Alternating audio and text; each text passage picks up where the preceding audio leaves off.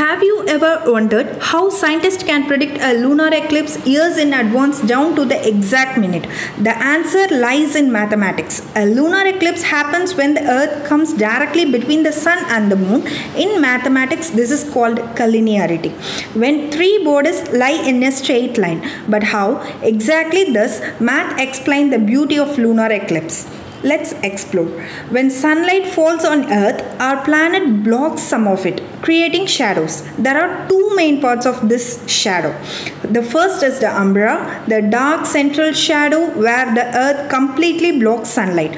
If the moon passes through this region, we see a total lunar eclipse. The second is the penumbra, the lighter outer shadow where Earth blocks only part of the sun's rays. When the moon passes through this zone, we see a partial eclipse. The shapes and sizes of these shadows can be calculated with geometry, comparing the diameters of the sun, earth and moon and their distances.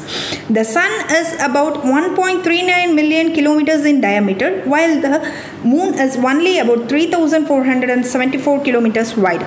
That means the sun is roughly 400 times bigger than the moon. But here, the amazing coincidence, the sun is also about 400 times farther away from earth than the moon is.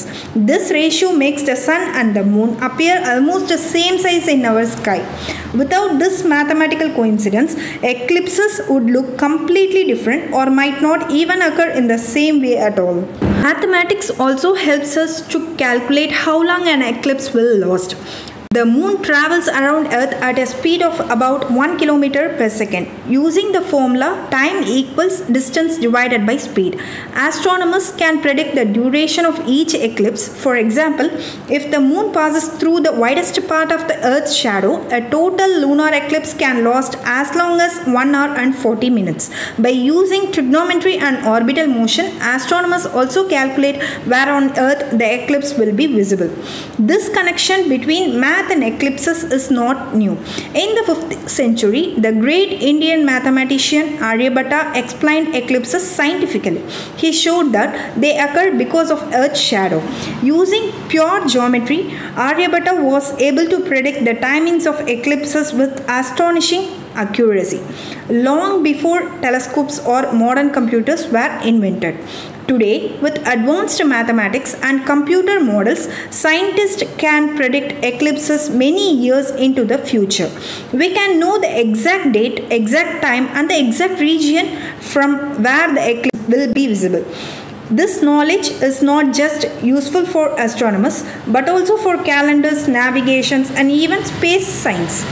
Therefore, on 7th September 2025, you watch a lunar eclipse. Remember, behind this breathtaking event lies a perfect play of geometry, ratios, and trigonometry. It is living proof that mathematics is truly the language of the universe.